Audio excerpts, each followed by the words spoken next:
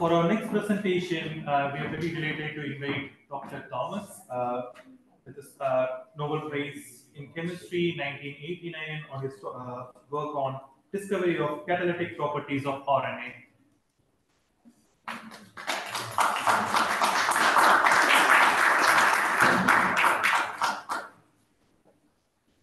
Can you hear us? We can see your slides and we can see you. Hello, can you hear me? We can, thank you. Welcome, students. I was going to start by saying that I wish I were there in Cambridge, but I now see, at least on my screen, that it looks like I am there with King's College in the background. My story today is going to be about ribonucleic acid, RNA, and I am going to try to convince you that the 21st century is the age of RNA. Now, I don't want to explain this just to science students, but also to the non-scientist general public. And that can be very challenging because although people are generally comfortable with DNA, they understand that it is responsible for our inheritance. They can use it to trace family history or to understand genetic diseases that might be running in a family or to solve crimes. When it comes to DNA's daughter molecule, RNA, many people say, that's too complicated for me to understand. But the truth is that it is chemically, RNA, very similar to its parent, DNA, and in fact, it carries the same information, except in a single strand. And so the order of A's, G's, C's, and T's on one strand of the DNA is then copied into the same order of A's, G's, C's, and U's, U being only a slight chemical variant of T in DNA, but it has the same coding capacity. Now, at least by now, most people have heard about mRNA, messenger RNA, and that's because of the mRNA vaccines that were used to vaccinate against SARS-CoV-2.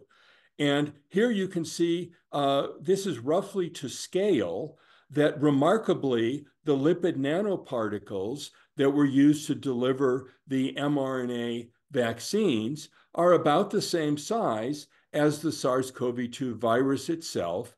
And similarly, they have a lipid-rich outer layer, and then the RNA, shown here in red, is on the inside of the particle. So this is the SARS virus is an example of the magic of RNA because many viruses, not just the SARS virus, but also Ebola virus, the common flu virus, they don't even use DNA at all. They store all of their information in ribonucleic acid.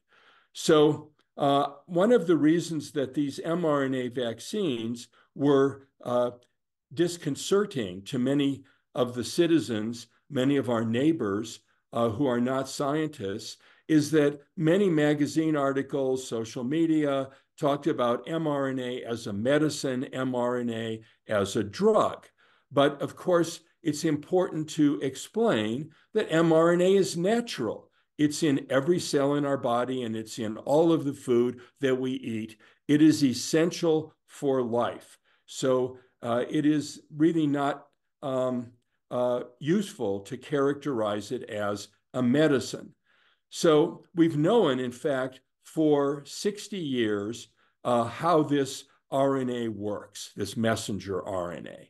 And that is that the order of bits of information, the A, G, C, and T in the DNA, is copied into RNA. And then groups of 3 of these fundamental units, so-called nucleotides in the mRNA, are used to specify a single amino acid, and therefore in the protein product, and therefore the mRNA can be read out, and each group of 3 nucleotide specifying a single amino acid along the protein chain. And of course, proteins are the end result of this information transfer. They are responsible for digesting the food in our stomach, the enzymes like pepsin. They are responsible for making our muscles move and our heart beat,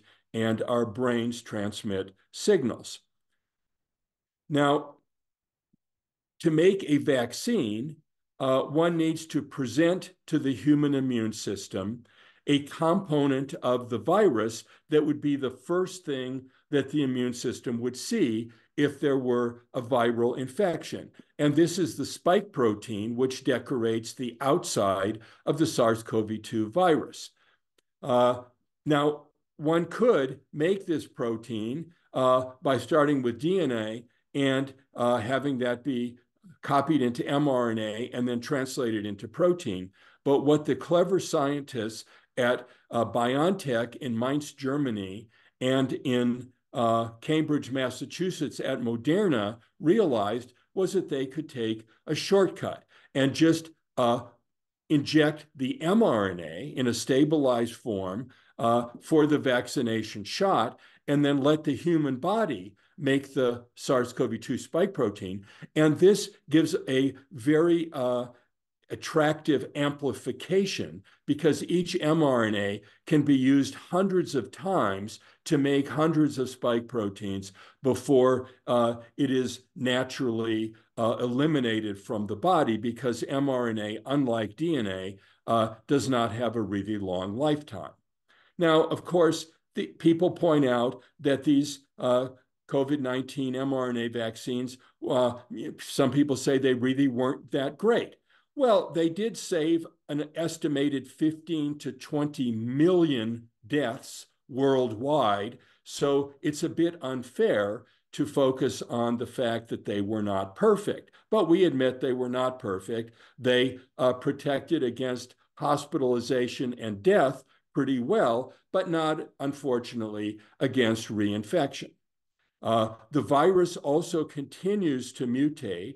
That's still happening today, and that leads to variants of the virus that are less protected, that we are less protected from the vaccination. Of course, one of the beauties of the mRNA vaccine is that it can be quickly retooled to respond to a mutated new form of the virus.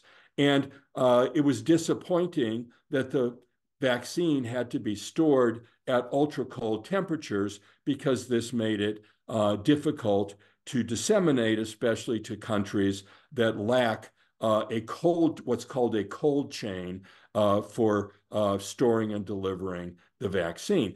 But nonetheless, we should point out that there are major advantages of these mRNA vaccines. They're very adaptable, as I just mentioned, and also they're so quick to produce compared to the traditional way of making antiviral vaccines, which is to hand inject chicken eggs with a debilitated vaccine strain of the virus. And so we can save about 1 million chicken eggs per year in my country alone, and even more around the world, by using, instead of eggs as a little incubator to produce the vaccine, to use the mRNA.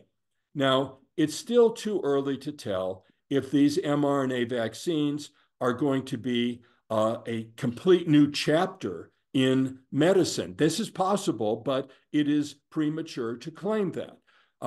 And so what will the future hold? I think hopefully mRNA will provide more effective flu vaccines. The problem with flu vaccine is that because of this injection into the chicken eggs, we have to start making the vaccine before we know what strain is going to be prevalent in the next flu season. And the quicker production time of the mRNA vaccines could allow us to be more precise in that prediction. Personalized cancer vaccines are in clinical trials, and they look very promising against melanoma, and there's no reason to think that they will be restricted to that particular type of cancer. The big unknown is therapeutic mRNA to replace proteins that are mutated in genetic diseases. Many people are skeptical about this. They think it will be difficult for mRNA to produce enough of a therapeutic protein to be useful. But I think this will depend on which genetic disease we're trying to target. And certainly there's enough promise in this area that many scientists and many companies are working to surmount these challenges.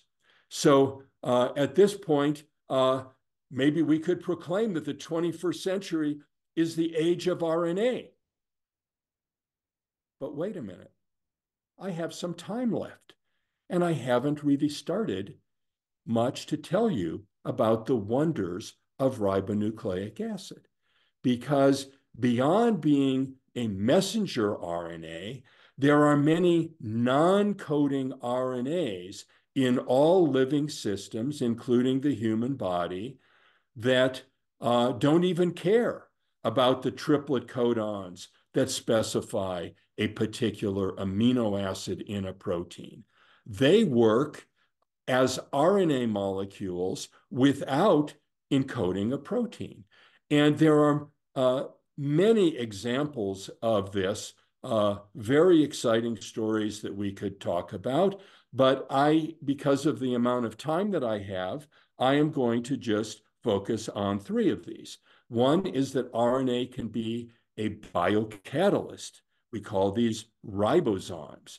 RNA can bestow immortality. Wow, that sounds really special. But I need to say, this is immortality at the cellular level, not for the whole human organism. And this is the RNA-driven machine called telomerase. And finally, RNA can guide the editing of genome by the CRISPR Cas9 system. So let's start out with the fact that RNA can be a catalyst. And this is a personal story. When I moved from MIT to Boulder, Colorado to start my first independent position, I started working on pond scum. Now, why would one choose pond scum as a way of getting an experimental organism? Well, it wasn't just any old pond scum.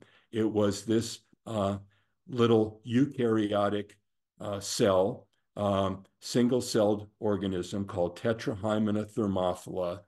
And it had been shown by Joe Gall and by Jan Engberg that there were 10,000 copies of a particular gene in the large macronucleus of this unicellular eukaryote. The reason that the cell needed so many copies of a gene is because the ribosomal RNA that was the product of this gene was needed to make a lot of ribosomes to make a lot of proteins, because this huge eukaryotic cell divides every 3 hours or so, and so it needs to double its protein content in that amount of time. Now, if you're a biochemist like I am, having a lot of material to work with is a real advantage. And so instead of there being just 2 copies, as there would be in most of your diploid cells in your body of genes, one inherited from mom and one from dad, here we have 10,000, and that seemed like an enormous advantage. Now, one thing that we found rather early on was that this gene had its functional DNA sequences interrupted by an intron. These are very common in the genes of eukaryotic organisms that have a separate nucleus and a cytoplasm. In fact, a typical human gene has 90% of its length is in introns and only 10% in the functional coding sequences. What is known about these introns is that they are copied into the RNA by RNA polymerase in the process that we call transcription. And then this necessitates a step in the expression of this gene called RNA splicing, by which this intron is clipped out and the flanking functional sequences are stitched together. And when we found this intron in the tetrahymena gene, there was maybe 100 genes that had been found to have introns in laboratories around the world, but everyone knew that they existed, but was interested in the mechanism of the RNA splicing. How are these introns removed? And we thought that by having this system that amplified this process so much, maybe we could make a contribution in that area. And what we set out to do was to find the enzymes, the proteins that were responsible for this RNA splicing. Because, of course, any reaction that takes place with this sort of speed and accuracy, only 2 sites along this large RNA being chosen for splicing, must be catalyzed by an enzyme. And everyone knew from reading textbooks that all enzymes are proteins, right? And so in the initial experiment to look for the splicing enzymes, we took unspliced RNA, and the wiggly line represents the intron that needs to be spliced out. And we added to this an extract from the tetrahymena nuclei because we knew that splicing took place in the nucleus. And would you believe it? The first time we tried this experiment, it worked. We were able to recapitulate RNA splicing as shown by gel electrophoresis. And so the RNA incubated with the nuclear extract released its intron, but there was a problem. We did a control experiment where we left out the nuclear extract, the source of the splicing enzyme, and just as much splicing took place without the nuclear extract as with the nuclear extract. Well, this seemed impossible, that the RNA splicing didn't require the extract of nuclei. And so we spent a couple of years pondering the possibility and testing the possibility that our reactions were contaminated with some source of the tetrahymena nuclei that would provide this enzyme. We finally used recombinant DNA technology to make a RNA precursor that had never been exposed to the tetrahymena cell. And when that RNA underwent splicing in the test tube, we were willing to declare the answer to the following puzzle that had been bothering us for so long: was there a protein involved in this or not? And so this is my student, Paula Grabowski, gave me this little daisy as a Christmas present, and we were able to do something more scientific than picking off the petals of the daisy. And we were able to conclude that and announce that the RNA by itself was providing the catalytic power for the splicing reaction. So this was of interest to a whole nother community of researchers that we hadn't even understood were considering these possibilities. And these are not the people who are studying Campbell's primordial soup, but rather the events that took place on the primitive Earth almost 4 billion years ago, when the first self-reproducing system arose from presumably random chemical events.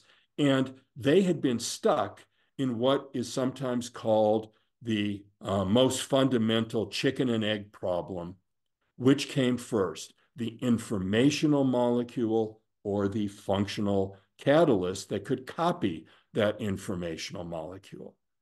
Seems daunting to require that there be, for example, a DNA molecule and a protein that could replicate it and copy it into daughter molecules, both being produced by random chemical reactions in the same droplet of water at the same time. But now that we know that RNA both carries information, as I've talked about it being an informational molecule, but also is an active catalyst. Maybe the RNA is both the photocopying machine and the molecule being copied. So at the beginning, there might have been an RNA world, and then only proteins came later, and much more recently, DNA has been established as a more stable storehouse of genetic information. So this is now a very popular hypothesis, especially John Sutherland there in Cambridge, UK, is one of the leaders in recapitulating this RNA world in the laboratory, but it's still difficult to prove that this historically was the way that life started on our planet. In any case, this led to a wonderful event, which was my being awarded the 1989 Nobel Prize in Chemistry, along with Sidney Altman of Yale University, who made independent discoveries of RNA catalysis. And here I am dancing in Stockholm with my daughter. My younger daughter was still a baby, and they did not think she could come to the ceremony, so we had to get a babysitter for her.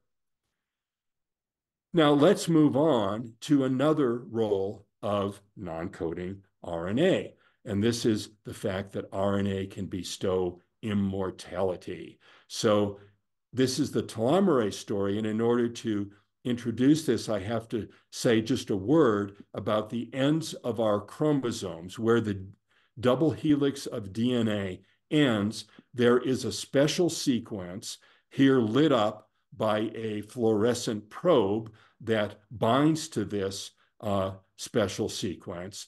And this was first discovered by Liz Blackburn in Joe Gall's laboratory, these repeated DNA sequences at the ends of chromosomes. And these are a vulnerable part of the chromosome, and they need protection, sort of like the plastic tips called aglets protect the ends of our shoelaces. Now, if the telomeric DNA is not maintained or replicated, it shrinks as cells divide. And this turns out to be very useful, because when the telomere gets critically short, then the cells are signaled to stop dividing. This is called the Hayflick limit, after Leonard Hayflick, who first described this phenomenon in human body cells. So what about cells, though, that need to keep dividing?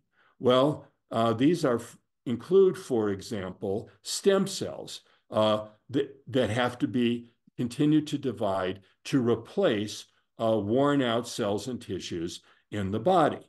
How do they continue to divide and avoid stopping at the Hayflick limit? It turns out that a molecular machine called telomerase solves this problem and allows stem cells to continue dividing. And what does telomerase look like? Well, here in this cartoon, we see that it has an RNA component shown as the purple ribbon. This is an essential part of the enzyme. Unusual, right, for an enzyme to require RNA, but I just told you about the tetrahymena ribozyme, so you should be a bit prepared for this. And here the RNA, among other roles, is providing the template for the nucleotides to be brought in and to be extended on the end, the DNA nucleotides on the end of the chromosome, which you can see here as this light blue or gray strand. Now, this RNA is not capable of doing the whole reaction by itself. It's not a ribosome. And so it requires a protein component called telomerase reverse transcriptase. It's a reverse transcriptase because it's going in the reverse direction. It's copying RNA into DNA instead of DNA into RNA. And the RNA subunit was discovered by Liz Blackburn and Carol Greider, who also got the Nobel Prize for their discovery of telomerase. And the telomerase reverse transcriptase protein subunit was discovered by Joachim Lingner, a Swiss postdoctoral fellow in my laboratory in Boulder. So the combination of this protein and this RNA allows cells to proliferate continuously. It gives them immortality. Now that sounds like a really good thing. And a lot of people think that it's such a good thing that they go online and they buy these different bottles of pills that they think will lengthen their telomeres through activation of telomerase. But I would not particularly recommend this. First of all, one has to understand that the Food and Drug Administration has not approved these as pharmaceutical agents because they are considered food supplements, so they have not been through clinical trials. But in addition to that, if they really did work, it might, for some people, not be good news, because cancer cells are another example of a cell type that uses telomerase activation to gain immortality. And how the telomerase was turned on in cancer was a mystery for about 10 years. And Levi Garraway and his Harvard Medical School med fellow, Franklin Wong, figured out one of the answers in 2013, that a mutation in the TERT gene, the gene we had discovered, the telomerase reverse transcriptase gene, was driving the upregulation of telomerase in many, but not all, kinds of cancer. But it's still pretty remarkable how this oncogene works. 80% of all melanoma tumors, that's 400,000 tumors around the world each year, have independently got this mutation in the regulatory region of the TERT gene that allows these melanoma tumors to be immortal. Similarly, the deadly brain disease, glioblastoma, is largely explained by this TERT promoter mutation. Bladder cancer and liver cancer, somewhat lower levels. Interestingly, it's absent in other common cancers, such as breast and colon cancer. They still need to reactivate telomerase reverse transcriptase in order to gain immortality, but they do it through epigenetic rather than mutational process. Now, last story, and I will make this one quick because of my time constraint, is that RNA is essential to this fascinating gene editing process called CRISPR, which I'm sure you've heard about. What is genome editing like? Well, if we were to think about the human genome sequence as a text file, depending on the font size, it would take about 1 million pages to write out the haploid genome of the human. And what this CRISPR genome editing is able to do is to, just like a search function on your computer, it's able to find a particular sentence that has a mistake in it, shown here the red letter U, and edit that. So it's like a search and replace function. It can edit that mistake and make it correct again, change the red U to a red A. So considering how many genetic diseases in humans have identified nucleotide mutations that give a mutant amino acid in the protein, this is pretty exciting, and it led to the Nobel Prize in 2020 to Emmanuelle Charpentier and Jennifer Doudna.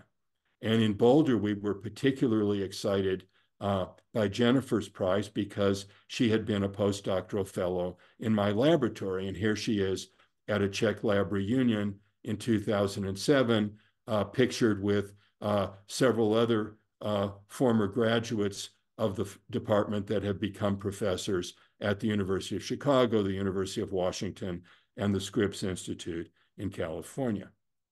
So how does CRISPR work? Well, it cuts DNA in a specific spot, but it's not as simple as the red scissors. Instead, it uses a guide RNA, which is associated with the protein that actually does the cleavage.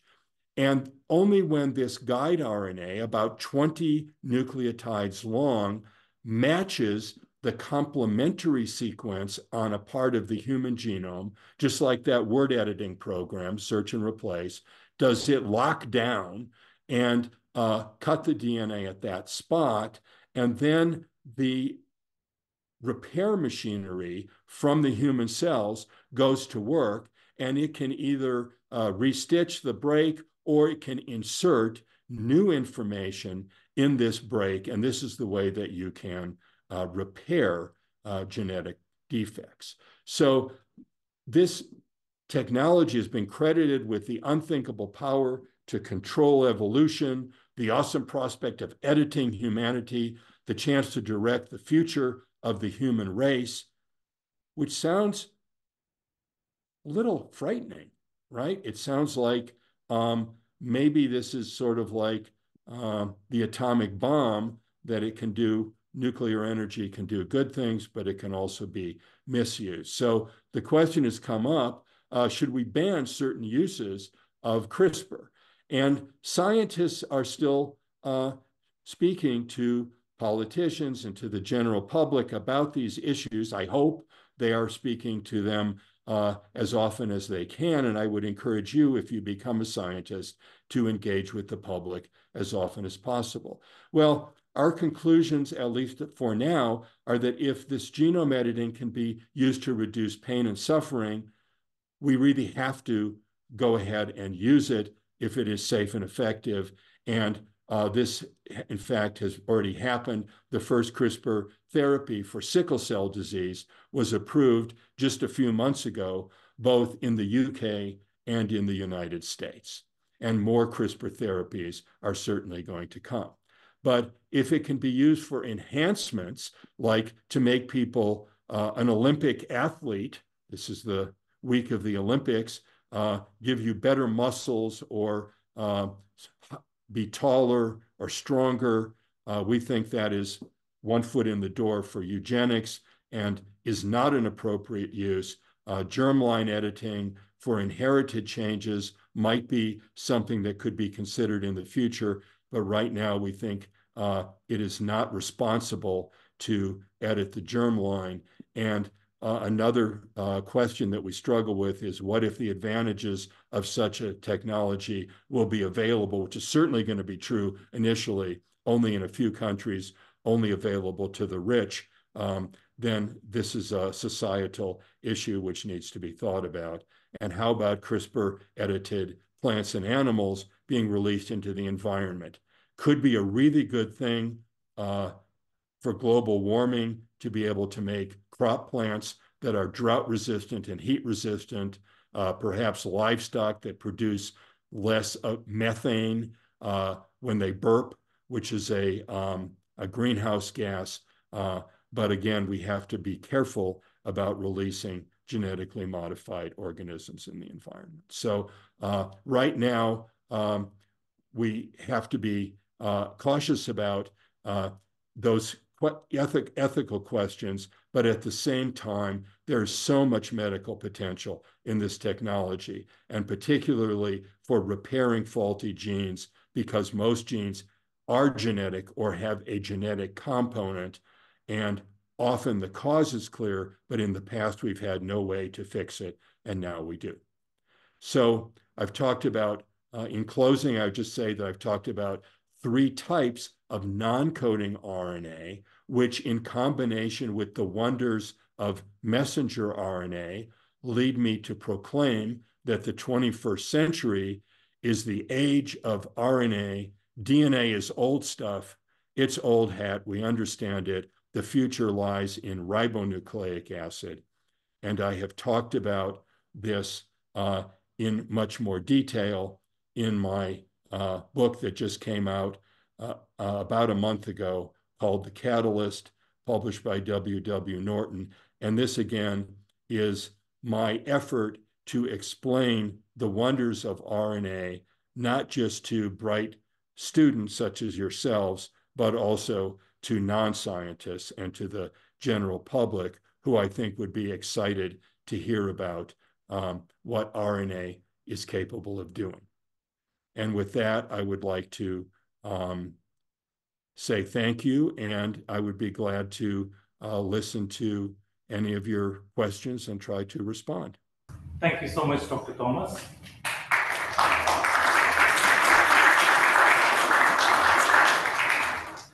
I'm here with a hard copy of your book, so I'll leave it on for the students to have a look at. Can you hear me? Yes. Thank you again for your lecture. I'll open the floor for questions. Okay. Any questions, please? I can see a couple of hands. I'll go with the first one. Please. Thank you, Doctor, for your talk. I was wondering if introns play any special role in genes? I heard the thank you for your talk part, but I didn't hear the question. I was wondering if introns play any role in genes? If what plays any role in genes? Introns. Introns. Yes, thank you for that question.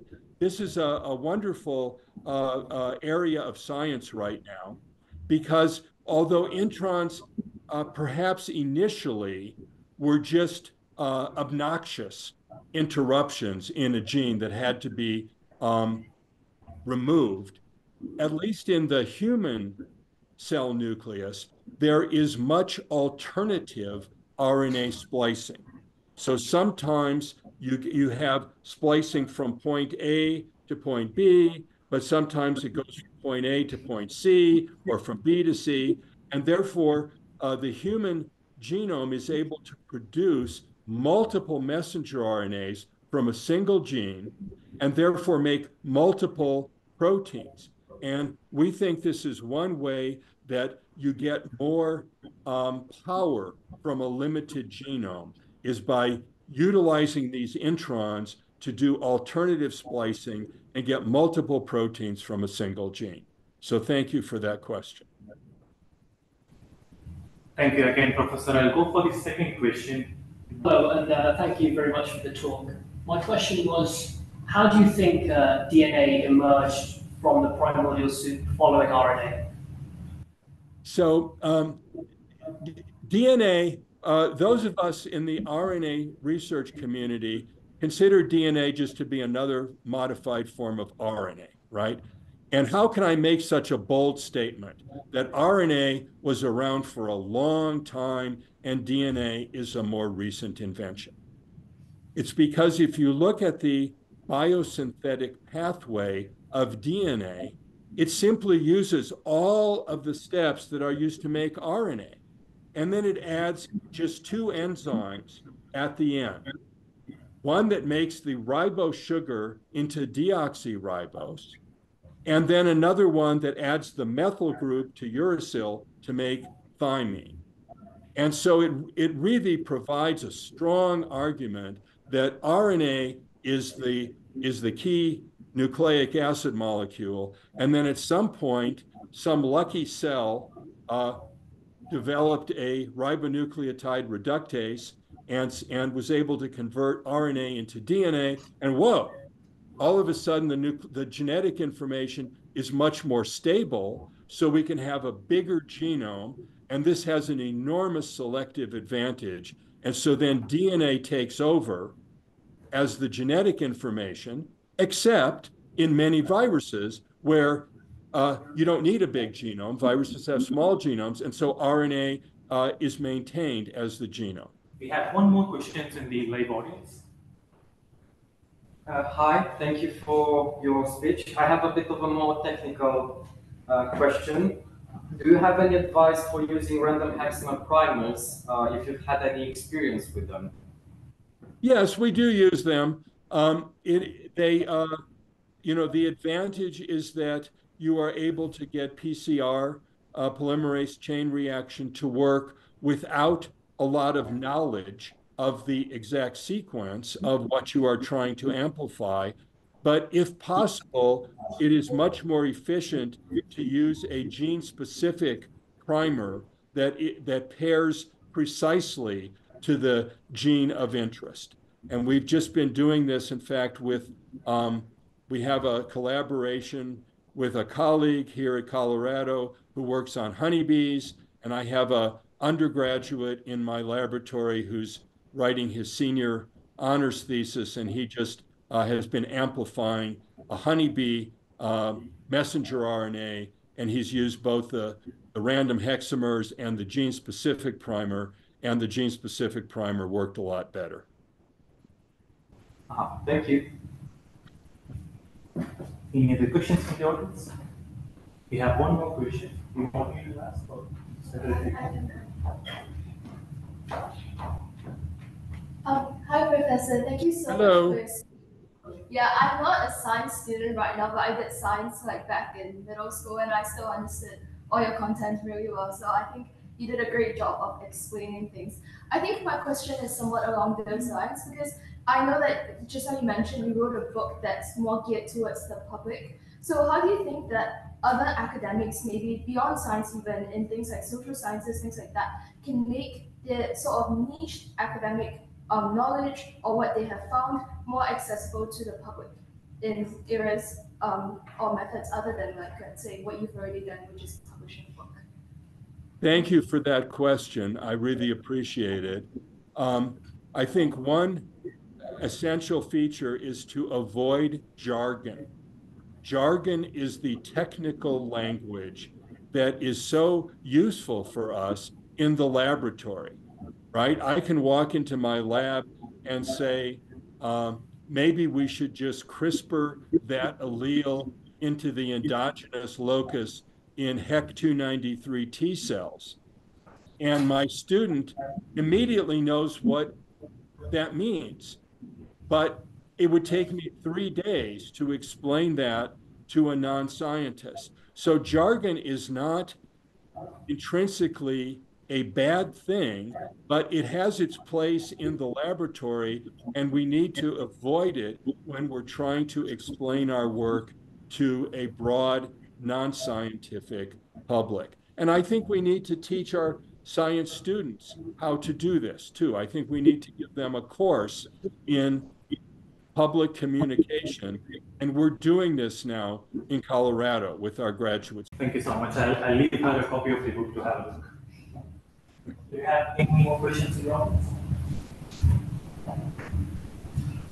Meanwhile, I can have a quick question. Professor, here we have a lot of young students who are starting college, looking to apply for college. Do you have any advice for them at this moment?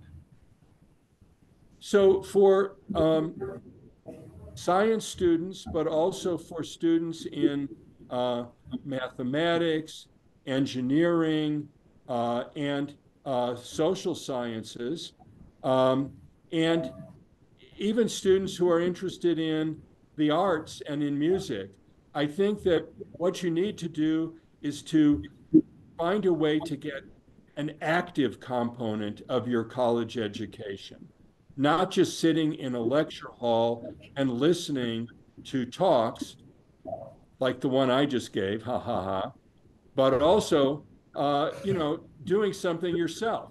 And so the best education that we provide for our undergraduates is to get them into a research laboratory, give them a project, and let them try to work through it using state-of-the-art equipment and giving them mentorship, but giving them the freedom to both fail and succeed by taking ownership of a research project. And so I would encourage all of you who go to, most universities have such opportunities, but usually you have to be persistent and ask many professors before you find a laboratory that has room for an extra student.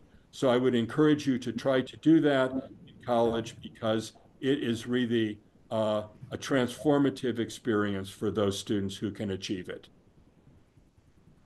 Thank you so much. It happens to be that we have a batch of very good students who just presented excellent research with low resource.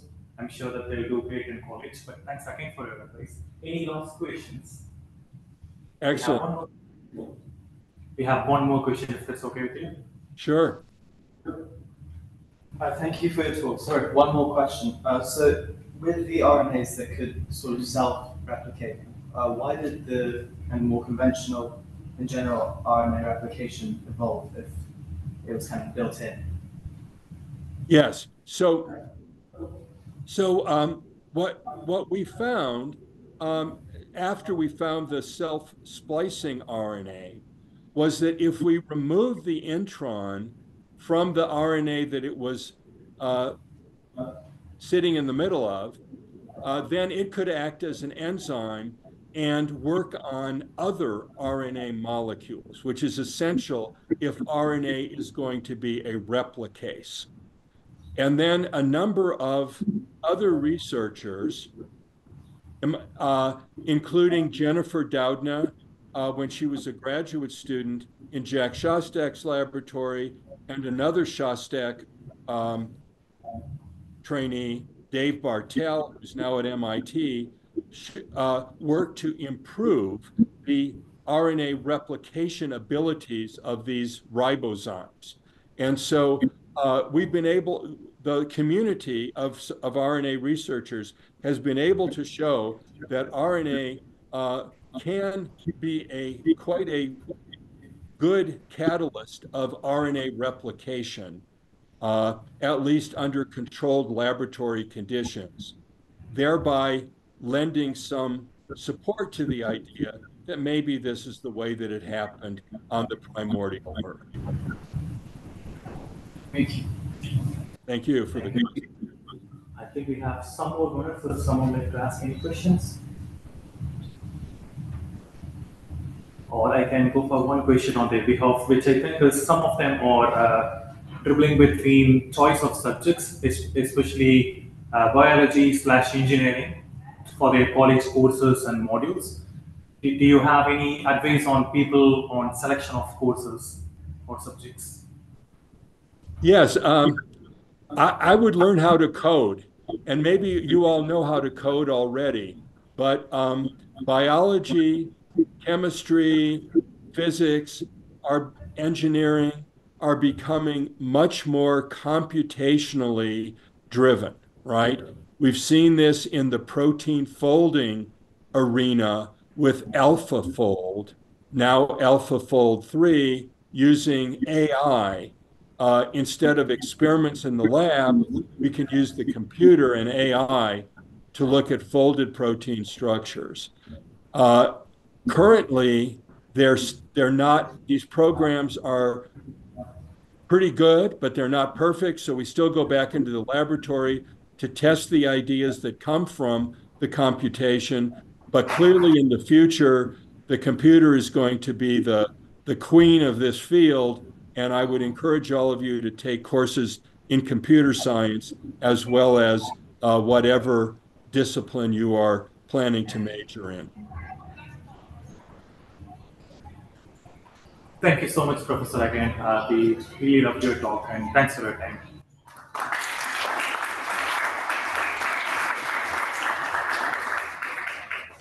And best wishes to all of you in your future studies and in your future careers.